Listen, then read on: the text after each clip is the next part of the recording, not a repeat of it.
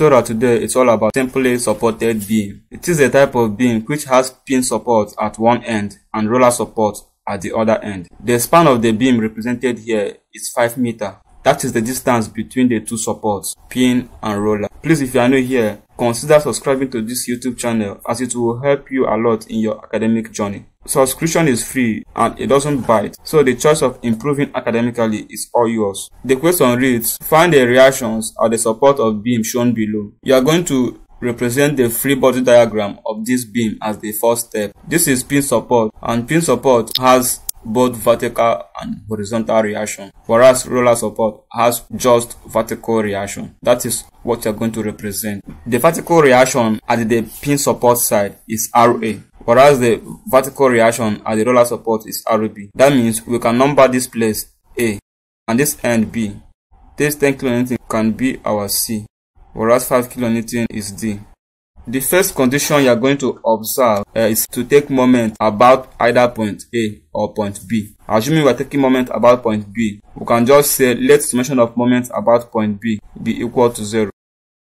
The moment is just the product of force and distance. Therefore, taking moment at point B means that you are going to multiply the forces individually with the distance which they make with point B. For instance, the force 10 kN is 2 meters plus 1 meter, which is 3 meters away from point B. That is not all. You are also going to check the direction which they will take while moving to point B. In that case, we have clockwise and anti-clockwise direction. This is clockwise.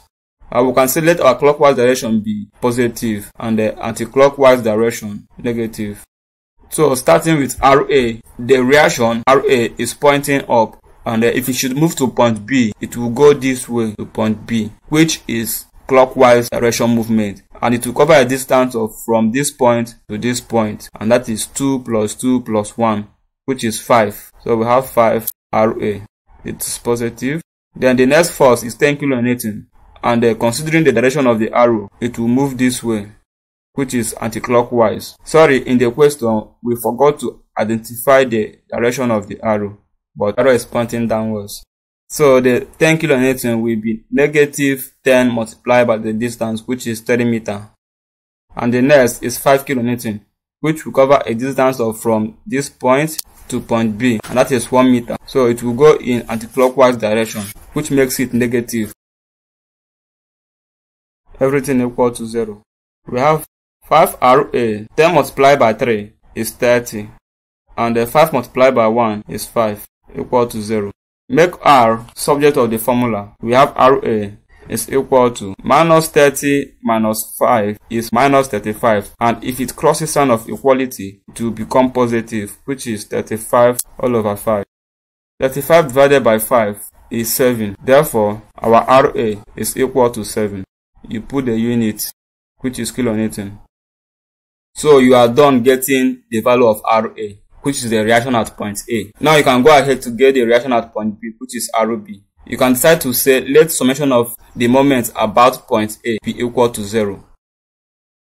Still maintain your condition that clockwise direction is positive, whereas anti-clockwise is negative. Looking at the beam, since you are taking moments at point A, it means that RB will move from this point to point A, and it will move in an anti-clockwise direction. Therefore, it will be negative the distance, which is 5 multiplied by RB. This 5 kN force here will move from this point to point A, which is 4 meters away. Therefore, you're going to have 5 multiplied by 4. And it will be positive because it will move in a clockwise direction. The last force is 10 kN force, which is 2 meters away from point A. And it will be positive also because the arrow indicates that it will move in a clockwise direction to point A. Everything equal to 0. You have minus 5 RB. 5 multiplied by 4 is 20. And 10 multiplied by 2 is 20 as well. Equal to 0. You make RB subject of the formula, thereby having RB is equal to 40 all over 5. Then RB is equal to 8 kN. Alternatively, after getting your RA, you can simply say let upward force be equal to downward force. The downward forces here are 10 kN and 5 kN, whereas the upward forces are the RA and RB. You can simply say RA plus RB equal to 10 plus 5. Having known the value of your RA to be 7 kilonewton, you can substitute RB is equal to 15. Then you make RB subject of the formula. Will give you RB is equal to 15 minus 7. And 15 minus 7 is the same thing as 8 kilonewton. So whichever way, your answer will still be the same. Thank you for watching this video. Please, if you found this video helpful, kindly subscribe to this YouTube channel, drop a comment in this video, and also give this video a thumbs up.